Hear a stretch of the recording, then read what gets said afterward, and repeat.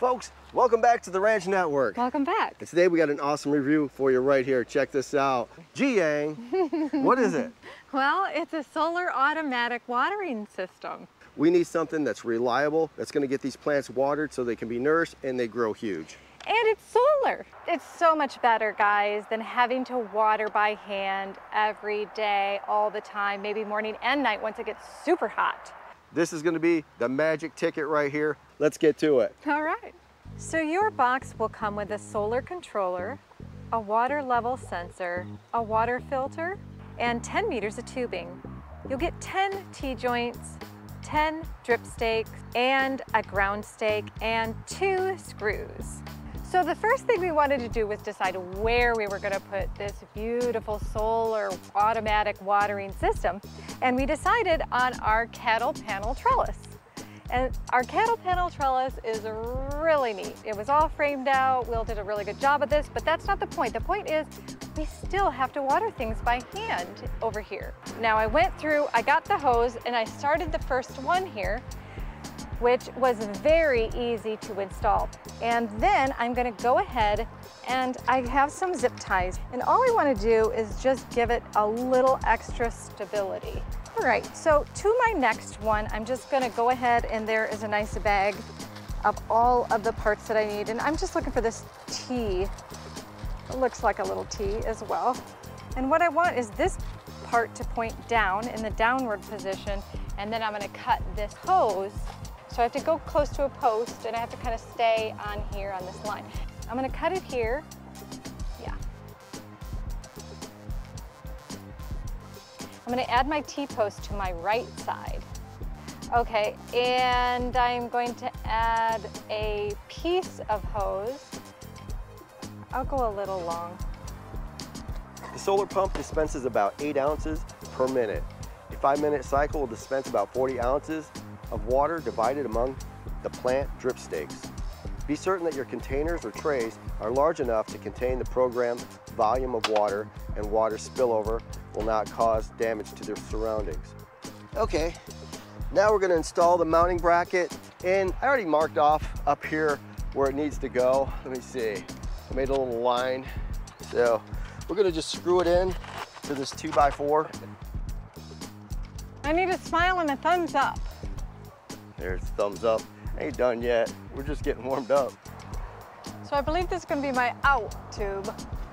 This one that goes to all of these is going in the out. So that's your The in is the bucket. Water feed. Yes, this is the in for the bucket we're going to use, or whatever water source you decide on. I could also attach my last piece here. This kind of pulls away from it. The sensor. For the sensor. Nice and tight and snug.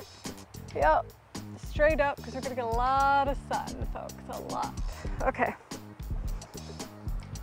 And now I just need to cut this to go towards my bucket. And we may wanna take some of these and zip tie them. Yeah, we'll zip tie them. When we're ready for that. And I just got some window screen or door screen here, and I always have this on hand. Okay, so we want to put this down in here as our sensor. I think it just lays in here like so. Right, those are just laying in there, and like I said, those will alert you. It'll alert the solar control panel if this is running low on water. Ah, my scissors. Whew. Okay, and then this one is going to go all the way to the bottom? Right, and you want to have extra on that. It needs to have about 3 or 4 inches extra on that. On the bottom? Yeah, okay. For sure. Going on. Yeah, it's on the in tube right there.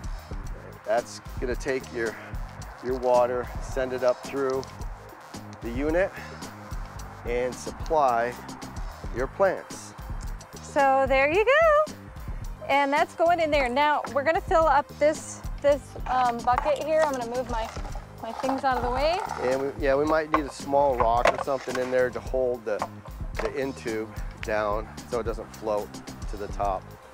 Now, do I have a sprayer here? Yes, I do have a sprayer here. But do I want to go out and spray all my plants?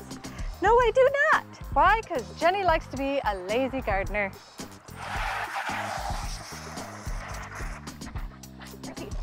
All right, so the last thing I do is on my bucket of water with my filter and my hose, I just want to put a rock on here. So if we get rainwater in here, I'm not going to get seeds and grass clippings and leaves and who knows what else in here. It's going to stay nice. And then a rock so that when it does rain, it doesn't just all splatter off. It'll actually drip down in there, and I'll get some rainwater. So we're turning the unit on.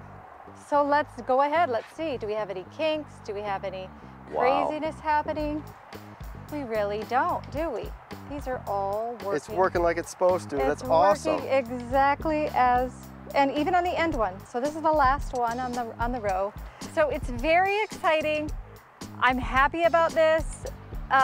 We were able to really kind of make it streamlined and look nice as well. So it's aesthetically pleasing, which I like. It's so much better, guys, than having to water by hand every day, all the time, maybe morning and night once it gets super hot. So I don't have to use this anymore. I can use my solar automatic watering system, which literally is a 5-gallon bucket right here. It's that easy, guys. It's that easy. Folks, that was an awesome product review. JIYANG solar automatic watering system totally beats hand watering with a water pitcher. Yes, it's gonna save you time, effort, all those good things. And you know what? If you click down here, it's gonna save you some money as well. For under 50 bucks, you can have this right in your own backyard. It's awesome. We're excited, and you guys need to get one.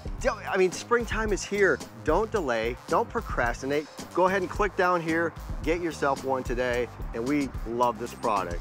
With that being said, we're out of here. Yeah, we'll see you next time, and we hope you enjoy this product as much as we do.